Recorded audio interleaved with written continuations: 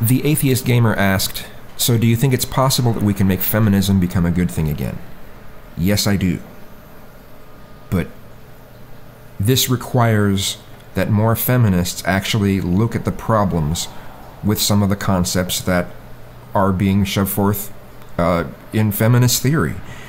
You know, the feminist theory way of looking at objectification is fucked up. It's messed. It demonizes sexuality. The other thing that's messed up is this element where you say you want to treat, we want to treat men and women equally, and then you turn around and say that we should treat women like these delicate flowers that we should treat like queens. No, that doesn't fly. You know, unless you're saying that, I mean, well, some of them are saying that we should treat men that same way, and I'm just like, no, no. We shouldn't assume that everyone is, they were these delicate things. And if you're saying that we should treat everyone that way, then, I mean, that's more than that's a heck of a lot more than telling people to treat women the same as men. That's saying that we should look at everybody differently. Now, I already went over that in one of my other videos, but, you know, those are the things that need to really be looked at. Other things might be how, you know, men are supposed to dress this, you know, this certain way when they're around women, and or, you know, to look professional and all that kind of thing. But then if a guy wants a woman to look a certain way, it's unacceptable. It's like, no, we can't have those kind of double standards. Either no one is able to say what the other person is supposed to look like, or both sides are able to say what the other person is able to look like, you know? There needs to be some balance there. You know, these sorts of things need to be discussed with more feminists. And don't be saying, oh, well, it's not really an issue. No, fuck you, it's an issue. You know, not you, not Atheist Gamer, but just anyone who tries to say that it's not an issue. You know, sorry, it's an issue. These things need to be looked at. It'd be nice to be able to consider feminism a good movement. I can't right now.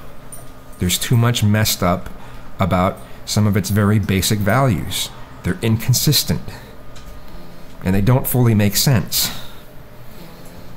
So, well, unless you go fully with their ideology, where you're supposed to look at all humans this certain way, and then, you know, then it works. So,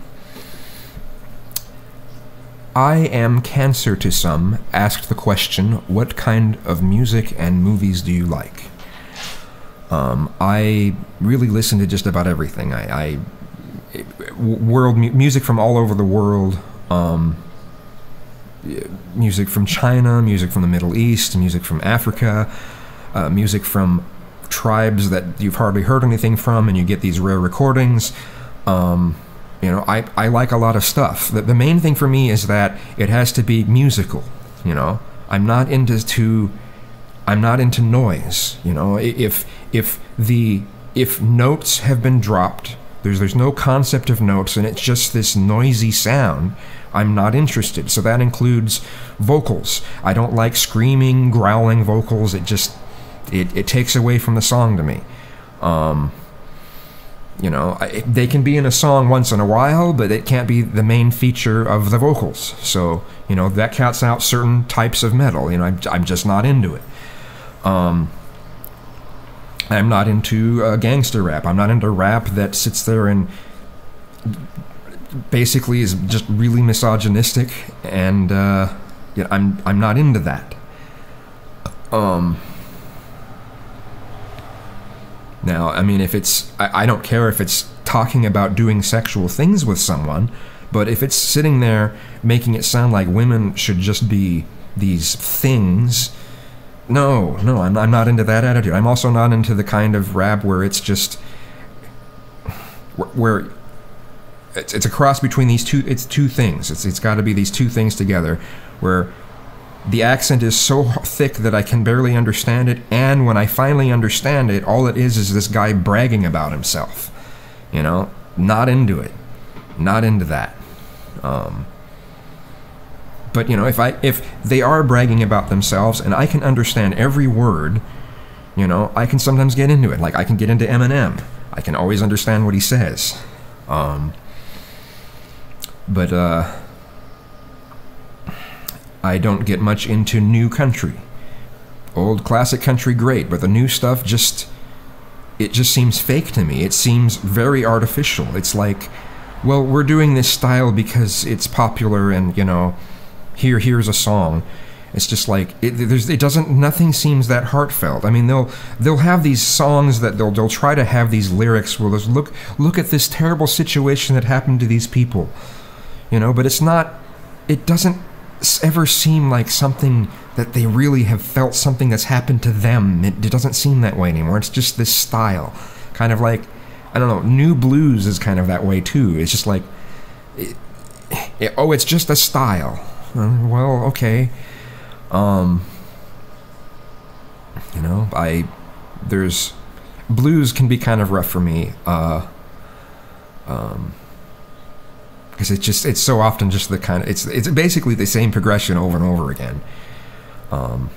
My favorite kind of music is stuff that is experimental, is somewhat unusual in some way. That, you know, I like odd timings. I like, you know, especially, you know, 5/8 or 5/4. Let's just say 5 and 7, 9, 11, 13, 15, 17. You know, odd time signatures. Something that's a little bit more interesting to listen to than the constant 4/4 that we're always hearing. 4/4, the very, very occasional 3/4, and then there's songs like Womanizer by Britney Spears that does the 6/8. Most people probably don't even realize that it's doing that. 1 2 3 4 5 6 1 2 3 4 5 6 1 2 3 4 5 6. It's because it's a 6. You know, I don't know why I needed to mention that, but a lot of people try to pass off, oh no, that's a 4/4 song. No, it's not. It's a 6/8 song. You know, I like songs that use unusual progressions, non-common progressions, even ones that almost sound random, but then you can still eventually find a pattern in it. You know, great. You know, I get annoyed by 1/4/5 progressions. You know, the Louie Louie, there's a number of blues songs that kind of hint that way. They're out of the different blues progressions that there are out there. I guess blues doesn't use it that much, but I don't, the 1/4/5 thing has just been used so much.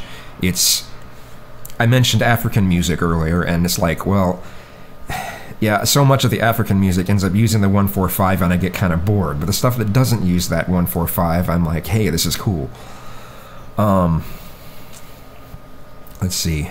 Opera, I am not that much into. It takes a very, very rare performer to be able to do opera in a way that makes me feel like they're really expressing themselves instead of just doing this stuff according to what you're supposed to do. You're supposed to make the vibrato more full at this point. You're supposed to, you know, all these rules. It just seems to be a bunch of rules, and it seems kind of stuffy, and I just haven't been able to get into it much, but there's the rare times that I can.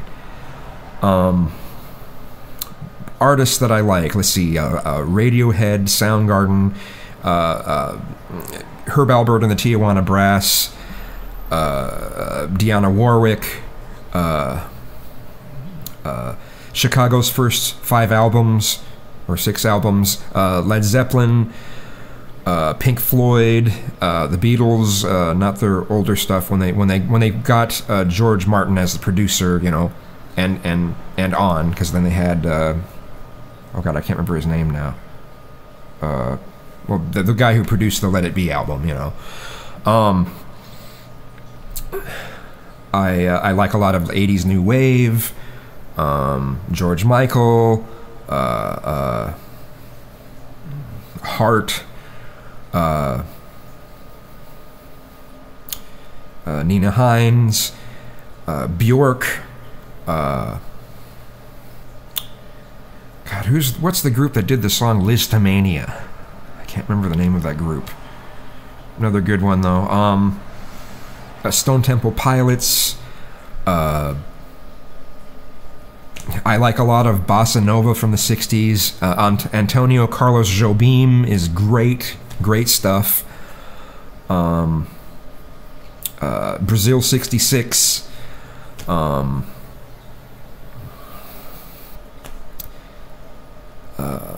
Mohamed Mounir. There's the album that has the song Sif Sifa on it. That's just a fucking masterpiece of an album as far as I'm concerned. Let's see. There's a whole bunch more, but I mean, it's pretty varied. I like a lot of movie soundtracks. John Barry, John Williams, Jerry Goldsmith. You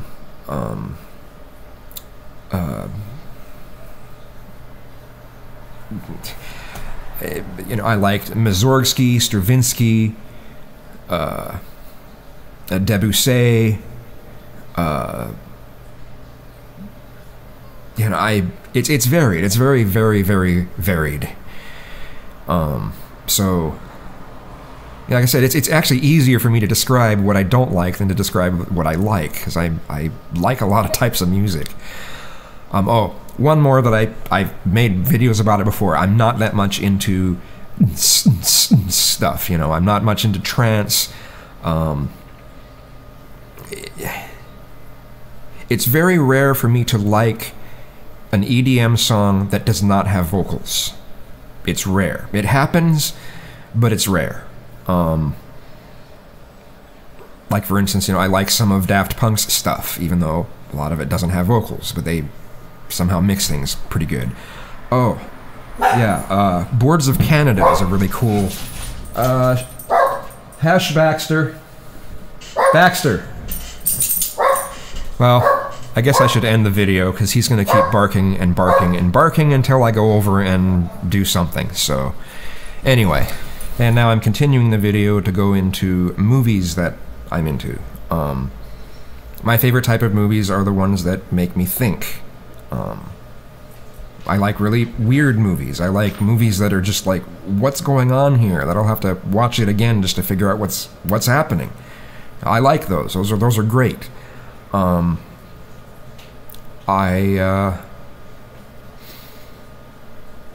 you know, it's hard for me to say that I like a particular type of movie. So much of it revolves around the story writing and the acting. You know, you could have the best plot in the world, but if the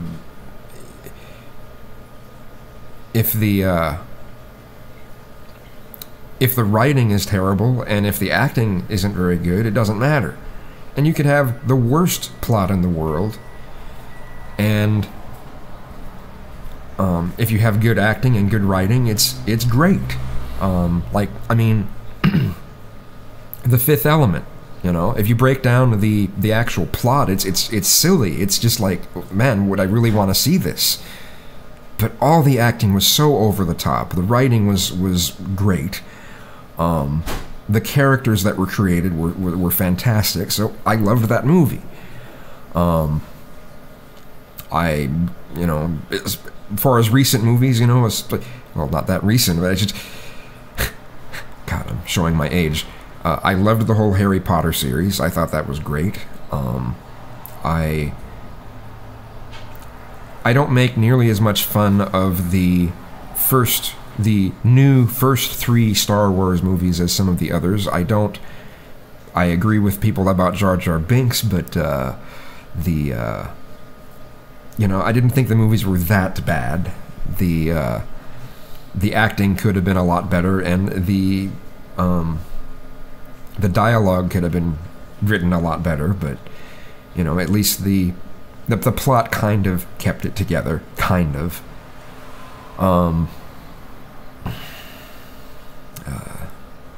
Some of my favorite movies, though: Logan's Run, Time Bandits, 12 Monkeys. I like just about, I basically like all of Terry Gilliam's stuff. I like all of Stanley Kubrick's stuff.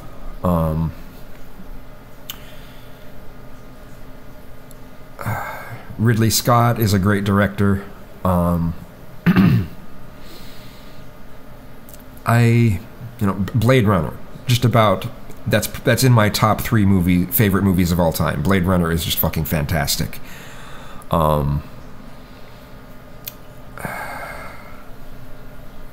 Let's see. I like a lot of old classic movies. There's so many that I have not gotten a chance to see. It was only just a couple months ago that I finally got to see Casablanca, and I totally get why it's so well renowned. It's interesting that that movie was, the dialogue to that was written in a way where it's, people would speak what's actually on their minds instead of the way that we usually flub up our language and just have regular conversational language. Everyone just says directly what's on their mind. It was just very interesting, a totally different type of writing and a different way of approaching movie making. It just a different standard back then. It was really neat.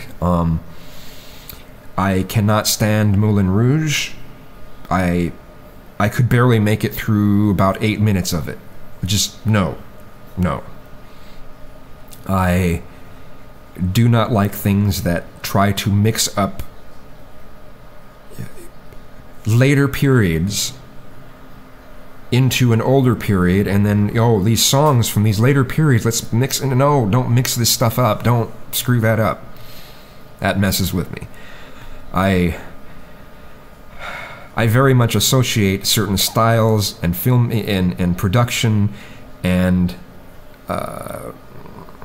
sometimes social values and just the way that pop culture goes. I really attach it to certain years. I mean, I can usually hear part of a song and tell you what year it was made. I don't even know what the artist is. I can just hear the production values and tell you when it was made. I can see the same with movies and stuff. And so when they Moulin Rouge is just taking that and just taking a knife and just screwing it into someone, as far as I'm concerned, because it's just like, it's kind of movie-wise as an abomination to what something should be for a period, I don't know. But there was a time where I used to say that I don't do this kind of movie, and I don't do that kind of movie, and I can't really say that much anymore because so many movies have surprised me. I guess there's only one type that I can safely say that I'm not into, and that is the frat boy kind of movie, the frat boy humor kind of stuff. It's just not funny to me. It doesn't matter how. I've just never seen an example that even got me to smile. It's just like, oh no, So, I guess another type of movie I wouldn't be that much into is one that the only thing that it celebrates is blood and guts. It's just like, there has to be something behind it. There has to be a reason. There has to be some human drama or something behind it other than just, kill. Oh, no, that's all right.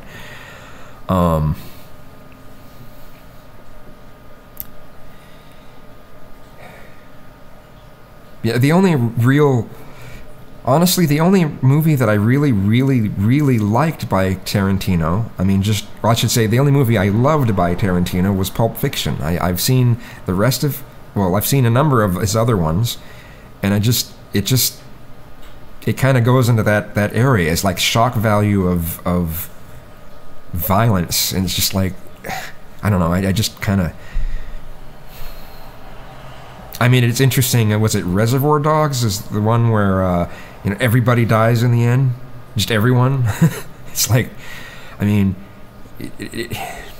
not saying I didn't like it, but it wasn't a favorite.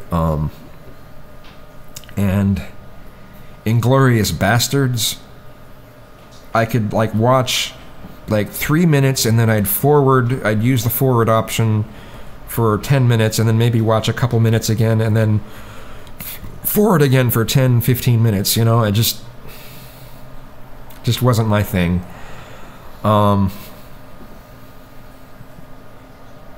I do like the some of the silly types of movies. I love Airplane 1. That's to me that's still one of the best comedies ever made, but that's my opinion.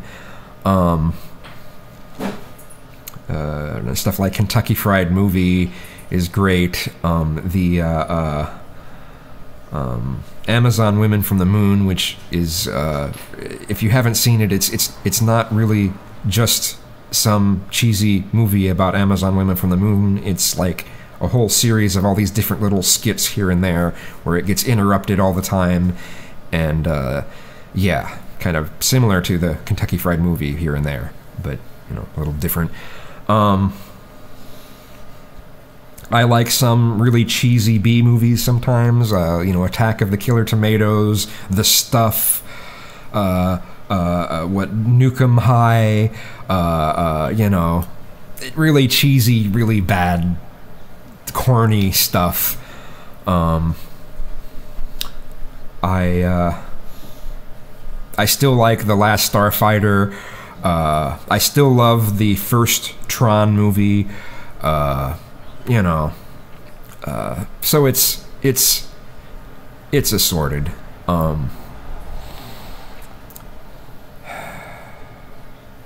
Well, this is a pretty long video, so I guess I will end it now. So I'm gonna end it.